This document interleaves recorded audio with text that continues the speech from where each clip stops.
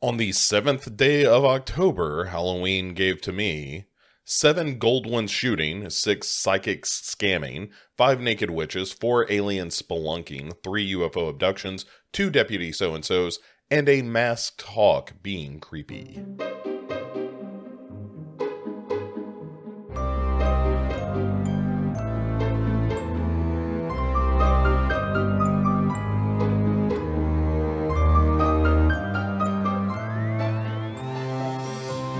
Hey everyone, welcome to another episode of the 31 Days of Horror. I am your companion for this journey through 31 Halloween-rific films.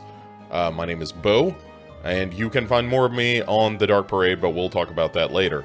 What we are doing right now is working our way through an early run of movies done by Blumhouse.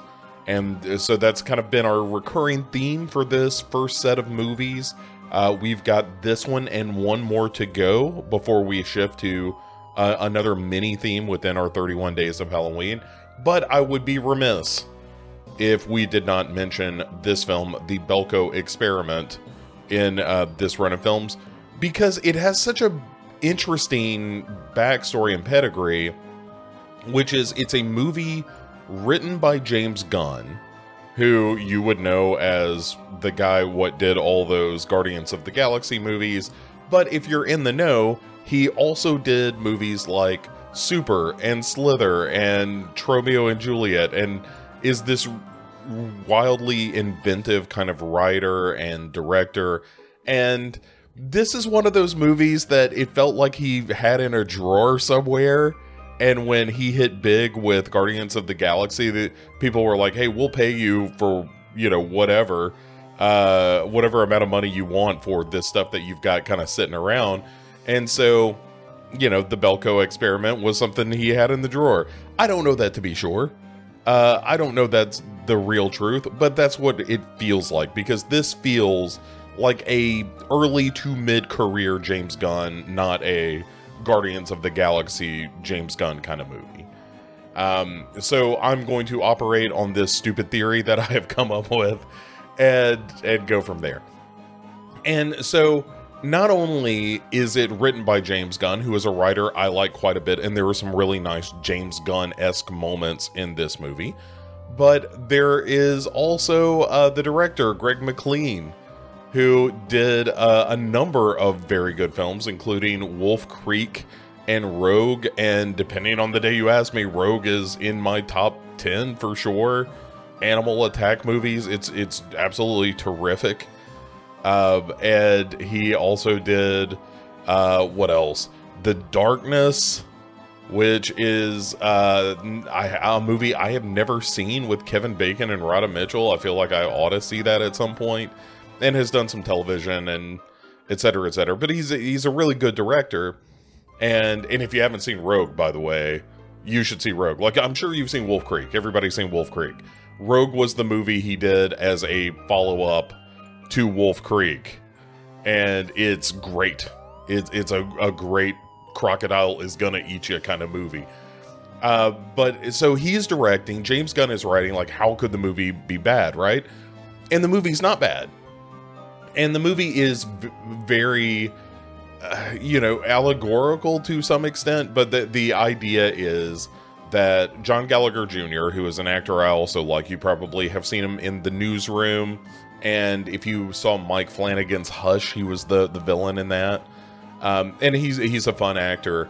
And Tony Goldwyn, who you may remember as the guy what gets eaten by demons at the end of Ghost, he is the head of this corporation, the Belko Corporation, and it's an entity, a corporate entity that has transferred its staff and operations to Bogota, Colombia, and it's a bunch of people all working in this building. One day they get to work and the building shuts down, like metal plates drop over all the doors and windows, and a voice says, hey, in the next hour, 5 people need to die.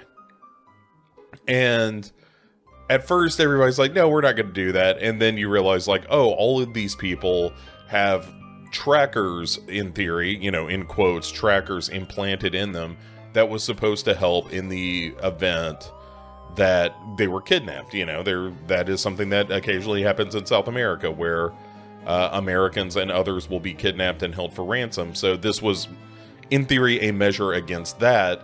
But what it really is it's a charge that will blow the back of your head off.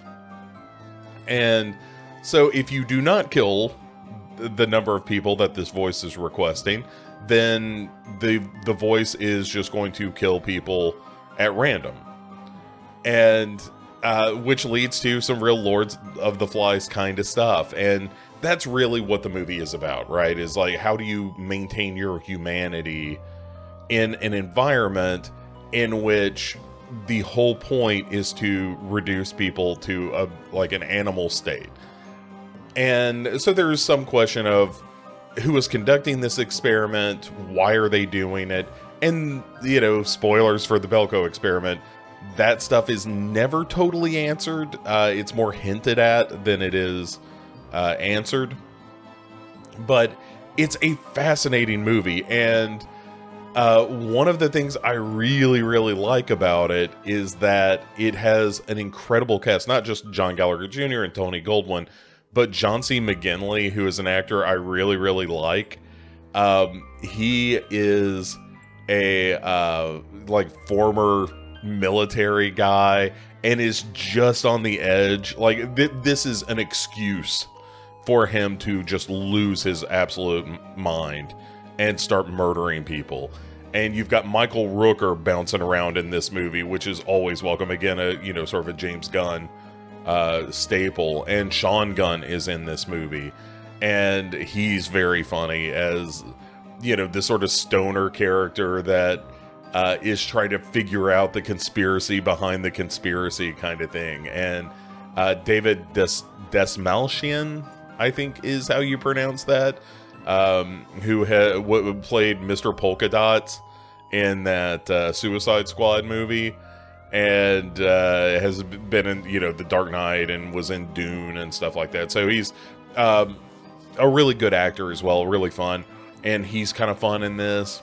And it's one of those movies that reveals sort of how close we are to anarchy as a society. I think there's a Stephen King quote that says something like, yeah, we're all civilized until the lights go out.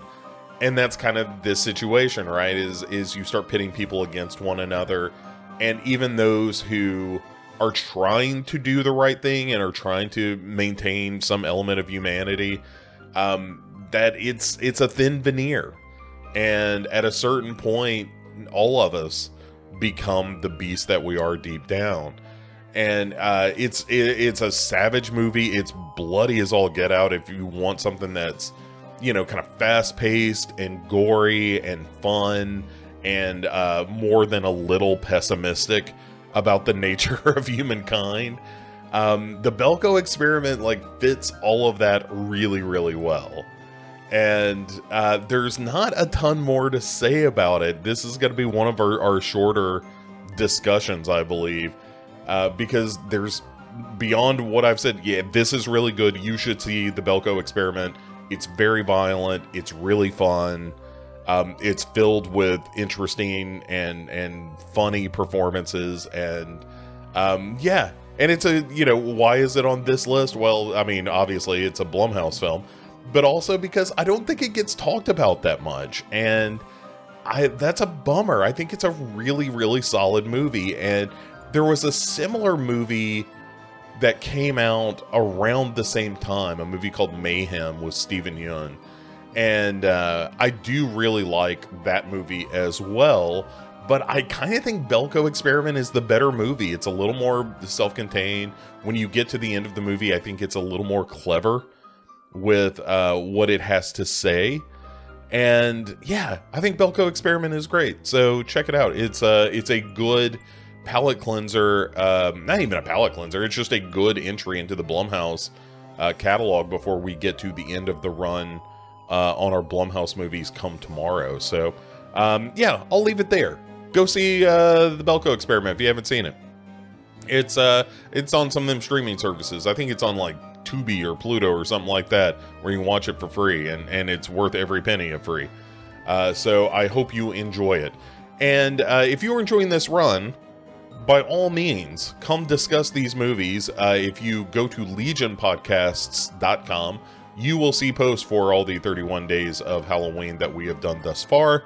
On all of those are links to the social media, and I do not tend to hang out on Twitter or Facebook very much, or Instagram and those kinds of things. But there is a link to the Discord, and I am 100% on the Discord almost all the time. And so if you want to drop by and say, like, hey, I saw the Belko Experiment, and you're full of crap, that movie wasn't any good, then yeah, let's talk about it. I'm always like looking forward to those kinds of conversations. Maybe not as aggressive. You don't have to be mean about it. If you cut me, do I not bleed? But I do love talking about these movies. It's my favorite time of year. I am just awash in watching horror movies right now, and I could not possibly be happier. So, yeah, it's exciting. And we're wrapping up the first week.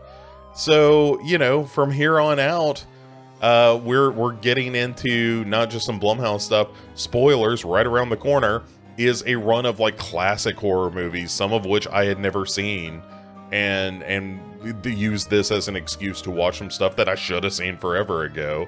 And so get ready for that. And then beyond that, we've got some Asian horror movies and then we just get into a run of movies that are like, hey, it's Halloween, let's watch this stuff.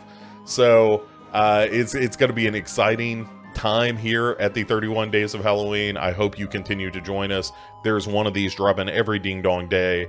If you are listening to this on the Legion podcast feed, I encourage you to subscribe also to the Dark Parade on the podcatcher of your choice, which is the show I do on the weekly. And yeah, and if you're listening on the Dark Parade, then, you know, be sure you're subscribing to the Legion podcasts feed as well, because that's where you get not only this stuff, but you get, you know, Duncan and Bo Come Correct, and you get Pick 6 movies that I do, and you get the Psychosomaticast, and you get Cinema Psyops, and you get Friday Nightmares, and you get Hello, This is the Doom Show, and you get the Butcher Shop, and like a number of great podcasts. So don't sell yourself short. What am I leaving out? Podcast on Haunted Hill. I'm probably leaving something out, and I apologize. So but check all those shows out on the Legion podcast main feed. All of that stuff is available wherever you get your fine podcasts, the podcast catcher of your choice. And yeah, and that'll do it for this time. So hey, go out there, have yourselves a very spooky Friday. The weekend is upon us. There is no reason not to be spooky. And I look forward to hearing from you on the Discord, and let me know what you think. So, and until tomorrow, boils and ghouls, this has been another entry into the 31 Days of Halloween. See you tomorrow.